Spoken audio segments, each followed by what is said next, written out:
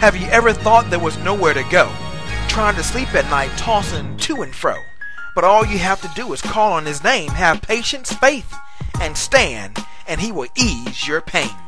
Good morning and welcome to your spiritual sports segment on Rhema Gospel Radio. I'm CJ. Let's go. The track was hot, literally.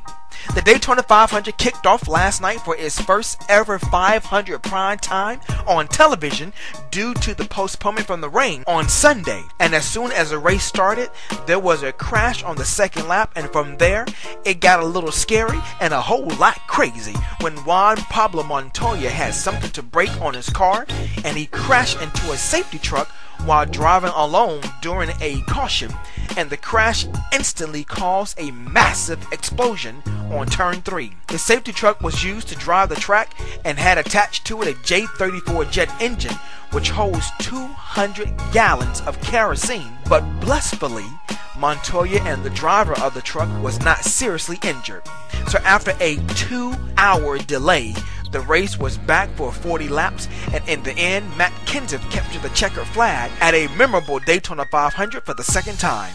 Championship week kicks off in college basketball ahead of March Madness, and it was Big Monday in men's college basketball with 3 ranked games featuring 4 ranked teams, as 4th-ranked Kansas dominated Oklahoma State 70-58, as Tyshawn Taylor said, hands down, man down, and scorched the Cowboys for 27 points.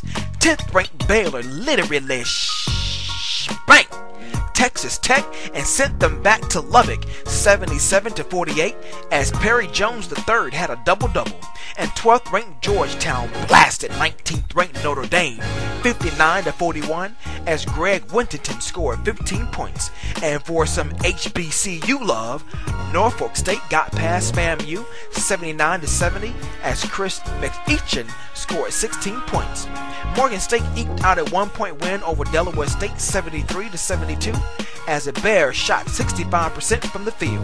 North Carolina Central crushed South Carolina State 71-57, as Dominique Sutton put up 23 points and pulled down 11 rebounds, while Coppin State defeated Maryland Eastern Shore 64-60. Savannah State cruised past North Carolina A&T 62-50 behind 15 points from Derek Rudolph off the bench. And the mighty Wildcats of Bethune-Cookman muscle past Hampton 74-64, as Garius Holloman got his 16 points off the bench for scores in the MEAC. And for scores in the SWAC, Prairie View A&M got past Alabama State 62-59.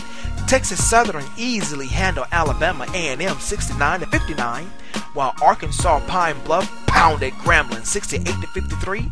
And finally, Mississippi Valley State got the best of Jackson State 78-69, as Kelsey Howard lit up the scoreboard with 27 points.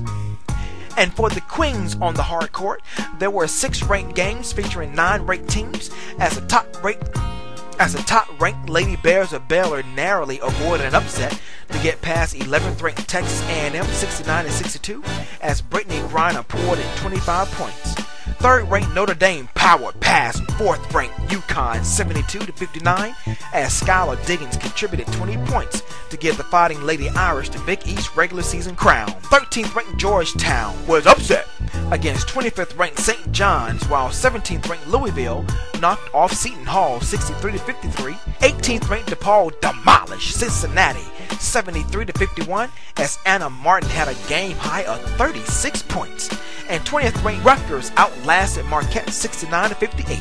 To have your company sponsor a sports segment, please email me at CJSports, that's CEEJAY, sports@gmail.com for more information. Be sure to follow me on Twitter and YouTube at CJ Sports, and make sure you download the Rhema Gospel Radio app on your Android phone so you can have Rhema on the go.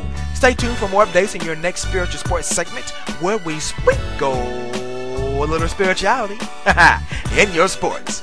I'm CJ. Be blessed and keep smiling, because you look better when you do.